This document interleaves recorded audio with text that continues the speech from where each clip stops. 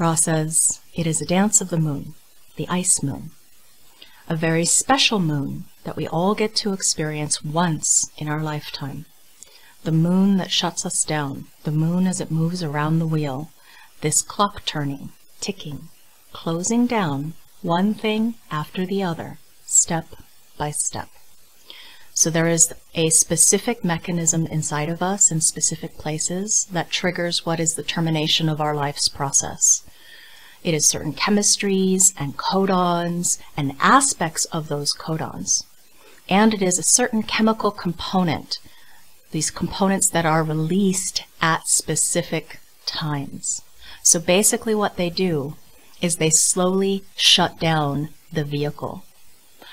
Now they don't just and only shut it down. They prepare it in many ways for that approach of death itself. This is true across the board, even if there is going to be an accident that takes somebody's life, according to Ra. So this sequence and the 5 hexagrams that are involved in this sequence are there in the wheel, and they're there in our designs. So what we're reaching into is Rave Cosmology Semester 3, Death, Dying, and Bardo Stages. This is Lesson 2, and that's from page 27. So it's something to see very clearly that month after month after month, the moon is constantly going through these particular gates. Here, we start with the 10. Okay. That was the 10. And now we have this movement to the 3. From stage 1 with the 10 to stage 2, the 3. This movement to the 3. We then go into the second gate. And then we go into, from the second gate to the 29th gate.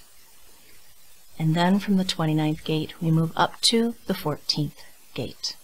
So we have these stages of the death process that are initiated by that ice moon. So every single person is initiated into the potential of their natural death through this sequence. Stage 1 is right here up at the top, where we can see the 30th of January 2011 when Ra went into his stage. So we're going to go explore them piece by piece, following the moon. So here was stage 1, gate 10, line 2, the hermit. The withdrawal from life, it's the completion of form. Learning the successful sidestepping of behavioral requirements through isolation. Mercury exalted, where mental functions enrich aloneness. This is independent behavior through isolation. Mars in detriment, the angry exile, little typo there. Isolation to preserve independent behavior in the face of conditioning. So we can see the 30th of January 2011 at 3:33 p.m.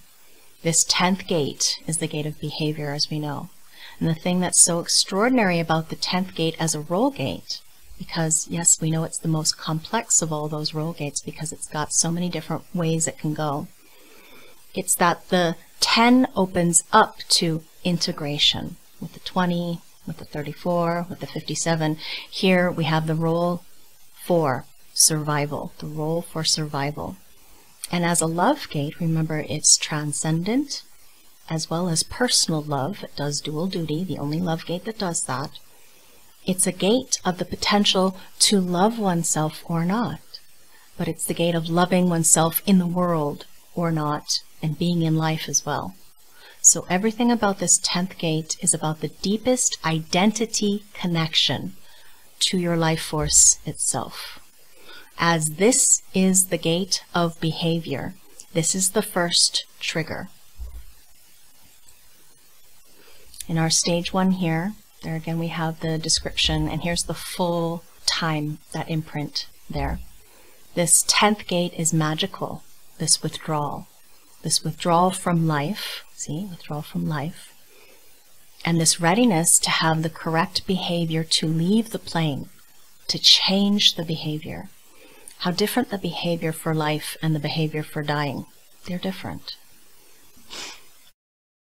So then we move to the 3. The 3rd gate is dealing with beginnings, dealing with the life force, dealing with mutation. Yeah, it's difficulty at the beginning. So if we move to when that happened, 9th of February 2011 at 12:45, here we have the 3rd gate, pulse compression and magnetic field mutation. 4th line is called charisma. We're learning about the innate quality which attracts valued guidance. Neptune exalts. Psychic, typo, attunement that magnetizes nurturing. A psychic energy which attracts nourishment and ensures ordering. Mars in detriment, where the demands of the ego lead to rejection. Confused energy that needs nourishment but is generally rejected.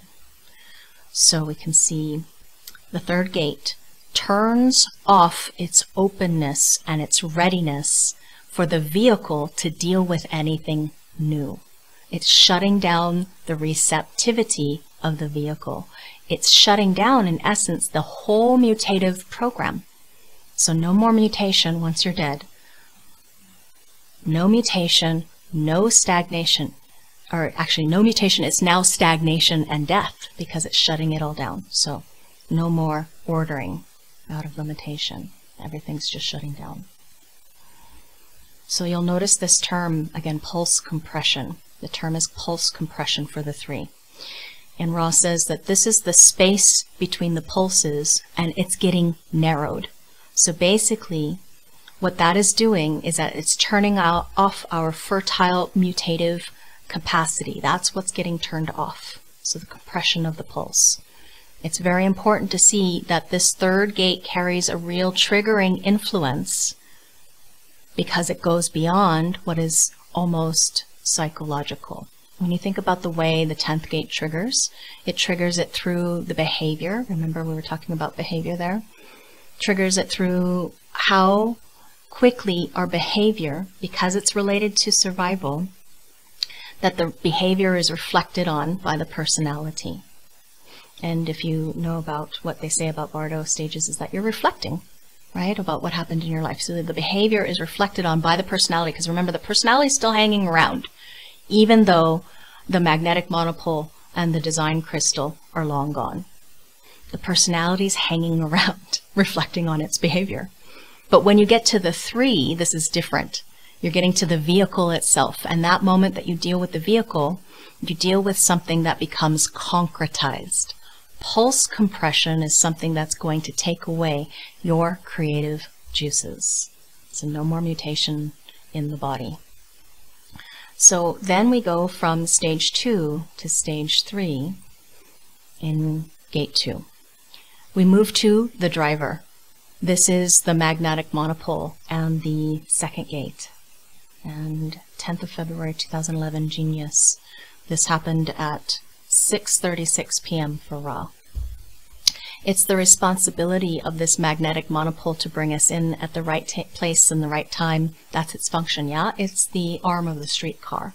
So here in stage 3, what the 2 is doing, that ice moon is doing in the 2, I should say, it's the coordinates for the door.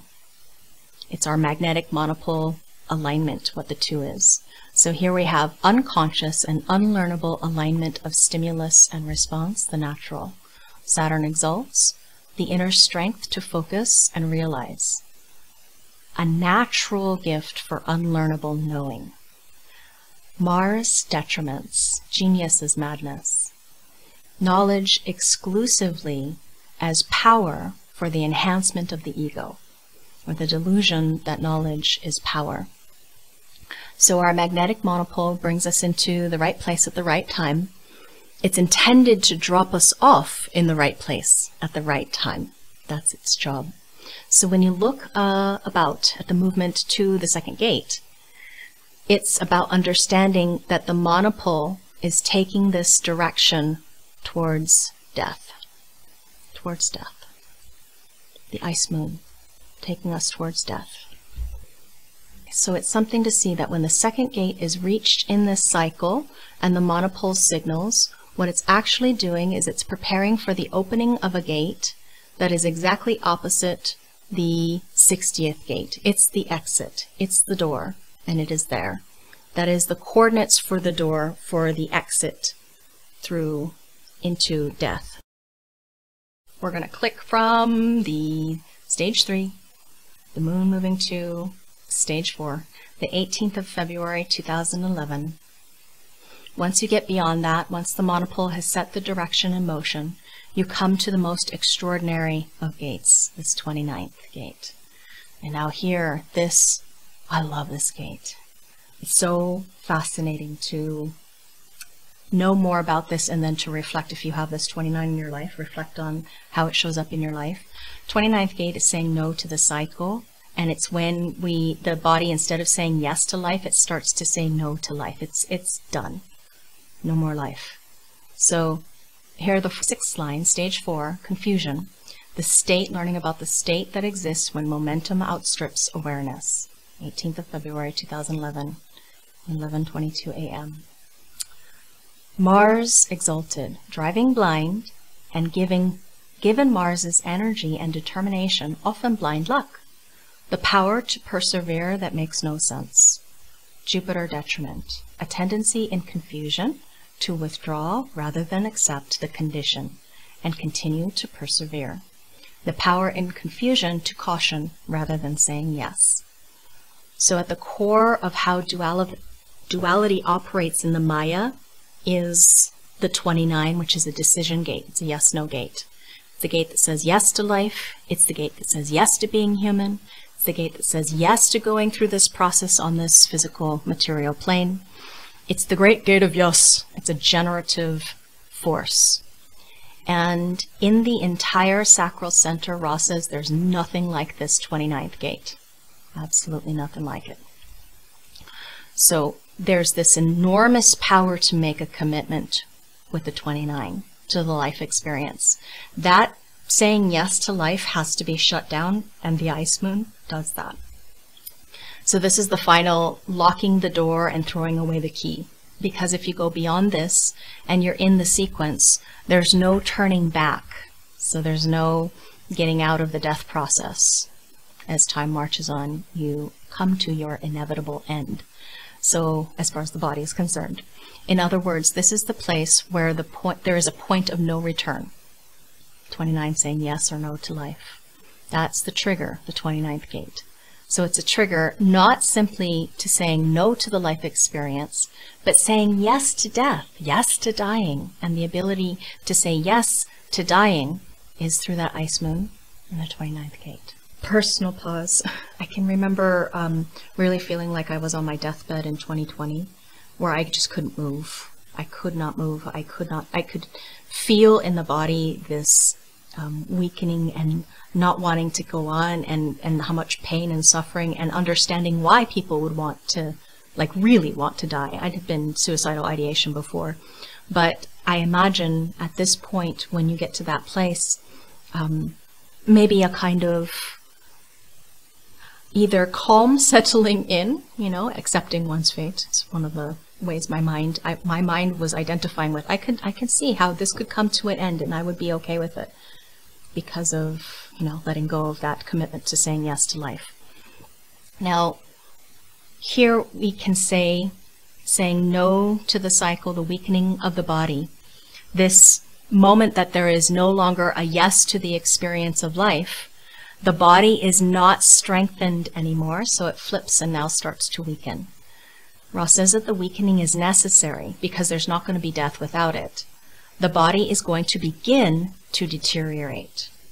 So, if you are somebody who works in a hospice and you've got a 46 gate, or you've got a 2946, somewhere else in Ra's materials, he was saying that these are people who can face that moment and move beyond it and still say yes because of the conditioning. For me personally, it's like, well, but when it's your time, you know? So I was just curious, interested in that, because my daughter has the 29, 46. My husband has the 46. You know, 46 is the mother gates for all fears of the splenic center for the body dying. So it lends that influence before you get to this phase. But once you get past this phase, there's no going back. Okay, the body begins to deteriorate. Let me check the chat here. Ra died March, yes, thank you for sharing. March 12th, 2011 at 6:30, so you can see we're in February. He was still teaching right up until the day before, I believe, very close to his death. Hi, Naraya. Naraya says, I can say this is true. I've saved 2 people that were ODing. Interesting. Yeah. And Lisa says, my mother has a 46. She's ushered so many people to the other side. Jean has the 46 and volunteered at hospice to send patients away some time ago. Yeah, when I was younger, I did the hospice training. I was like 19 or something. And the moment I was placed in somebody's house with AIDS and they were dying, after that first session of being there with them, I never went back. I couldn't. My undefined splenic center, my own fears of death, really couldn't face it, couldn't handle it. The feeling that I got in that place of his home as he was passing. Okay, so the moment that we enter into, from the 29, we're moving up to the last stage here, stage 5, the ice moon in the 14. This is where we are surrendering to God, to the forces, to fate, destiny, karma, chaos, whatever it is you anthropomorphize death as. This brings us to the energy for surrender. We know that this is the realm of Hades up here, where the 14 is. So it makes sense that the final stage would be in his realm. And it brings us the energy for surrender in the deepest way that one cannot do anything about it. So in the keynoting for Ra, it was the 24th of February, 2011, 2:20 p.m. Disengagement and irreversible deterioration. This is the line of wealth and power at its most exalted. 6th line is humility. Sun exalts, the enlightened recognition that material success is God's will. Spirituality is the key to acceptance and the source of power. And when we have the detriment with Earth, all manifestations of this position are essentially positive. The Earth represents the existentialist recognition that material success was unavoidable and the humility engendered by such serendipity. Existentialism as the key to acceptance and the source of power. So what this 14 does, this energy for surrender in the deepest way that you can't do anything about it, it's not being able to reverse it or change it. All you can do at this stage is embrace it. Ross says, nothing more, nothing less. That's the stage. So what happens here is that you have this disengagement of the gearing and the driving of it. The 14, we know, impacts the driver. Now it's the opposite in the wheel of the magnetic monopole, that driver in the 2nd gate. So it's like it takes away power from the driver, but it does more than that. It impacts the vehicle itself. This ice moon. In other words, this driving force, the moon, this gearing force, this gear mechanism, pushing of this trident forward.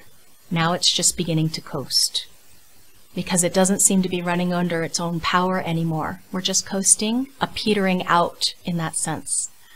Ra would talk about 14 as the gas pedal. So there's no more gas. We're just coasting. This is the disengagement. And of course, because we are dealing with the energy that fuels the material self, the deterioration that's taking place is a deterioration that's happening at the deepest level in the form. So in other words, it's happening regardless of where you look, from cell to cell, organ to organ, from endocrine gland to endocrine gland, whatever it is that we're looking at. Here, what we're looking at here is that there is no longer this abundance that is being offered by the power of the 14. Remember, the 14 is wealth and power at its most exalted, the image of it is this loaded down wagon with tremendous wealth. Yeah, the 14 is a wealth gate. So at this point, it's when the wagon is emptying out. It's no longer being replenished. It's just simply leaking away. It's your life drifting away. So everyone has a doorway that is separate. Once the sequence has been completed, that is, once the movement has gone from the 10 to the 14, in the movement of the moon beyond the sequence, sometime between the moon leaving the cusp of the 14 and before it can re-enter it, that's when actual death takes place. So everybody gets timed in the same way, but everyone has a separate doorway after that. So everybody releases through a specific doorway, is what he says. This is the sequence that is about preparation. That is, a preparation that sets one up on the permanent dying track, is how he wants to put it. And in setting one to the permanent dying track, setting one up and preparing one for the movement outwards, the journey, that journey of leaving the form behind. So this is the moment that the moon transits out of the 6th line of the 14th gate. At any moment in the cycle, from that point onward, you can go. Okay, so looks like it's not a percentage arc, specific, because if it were, everybody would die on the same day, and then we'd all be very uncomfortable. Imagine it being in the 42, yeah? Oh my God, okay, so everybody's praying the day before the 42 hits, the moon hits the 42, because everybody would be dying on that day with the moon in the 42. Yeah, that makes sense, okay. So, any point, all have separate doorways. Oh, we have more slides, hang on. We have this lock, okay, there. We have this connection between the design crystal and the magnetic monopole. There's the design crystal, and here's the magnetic monopole. And we get this, what we get between those two is a lock. The lock of the design and the monopole is one. The moment that they are one, that is when we have a physical death, where there is a stopping of the heart and we have a dead brain. So there's the personality crystal hanging around as those two leave.